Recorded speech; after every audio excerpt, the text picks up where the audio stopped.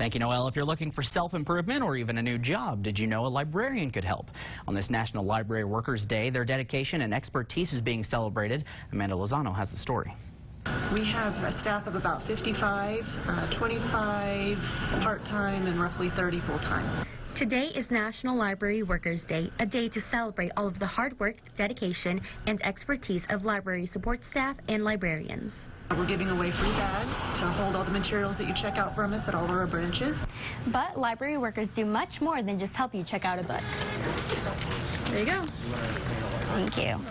We have a number of departments. We have the circulation desk, and then we have a reference department that assists with using online research and databases, and we also have shelvers. We have a whole team in the back, and then there's administration, which is me, and I have 2 others. And being a part of the staff requires many more qualifications than one may think.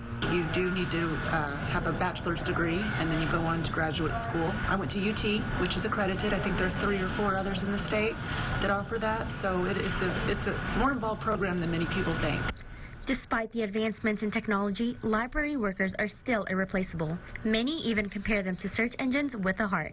We are living in such an information-rich time, how to analyze and evaluate databases and websites, helping them locate material. It's a very important time in terms of fact-checking and all of that.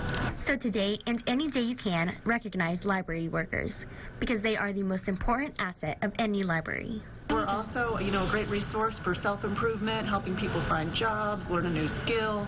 We're kind of the go-to place for all of those enriching efforts. Amanda Lozano, KLST News.